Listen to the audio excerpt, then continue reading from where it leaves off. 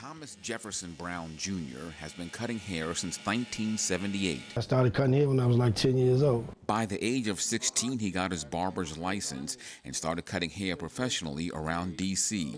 And it was during those early days that Thomas Jefferson Brown Jr. got his nickname. Curly. Curly? Yes, sir. Curly Brown is now 51 years old, and his barber shop is rather unique. It's mobile. This is a 99 Chevy Chateau. Brown drives around the DMV in a converted motorhome, cutting hair here and there. God gave me the vision to build this, so this is me giving back to God to help take care of his people, help take care of my brothers and sisters. And part of that vision is why Brown set up shop at a homeless shelter in Capitol Heights last Wednesday. A few days each month, he stops by shelters or areas frequented by homeless people and provides haircuts, shaves, or hairstyling at no charge. And what you getting, a bald head and a shave? His first customer on this day was Larry Brothers.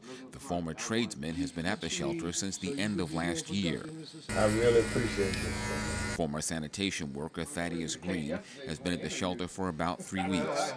I think they have a lot to offer if we listen. So Brown listens and talks, all the while getting to know his customers. How life treating you today? Oh man, God is good. What you do when you was in the military? Infantry? You have any trades? Yeah, I'm an electrician. You know, I got a job interview yesterday. I think I did pretty good. And the VA's coming today. Pick me up. That's why I'm trying to get on out of here probably by 12. Brown, who also offers his service to homeless women, is looking to expand his operation to other shelters in Prince George's County.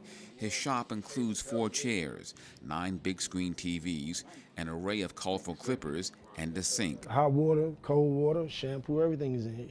Dye hair? Everything, sir. Everything that you can get in a beauty salon, you can get right here, sir. Let us not forget the air compressor.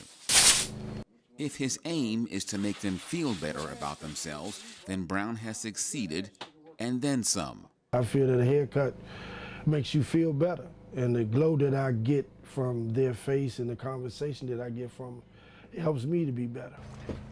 Thanks, sir. I appreciate you, brother. I appreciate you. It's his way of offering those going through tough times a glimmer of hope for a better day. I'll be back here so you can look great for Valentine's Day. In Capitol Heights, Byron Scott, CTV News.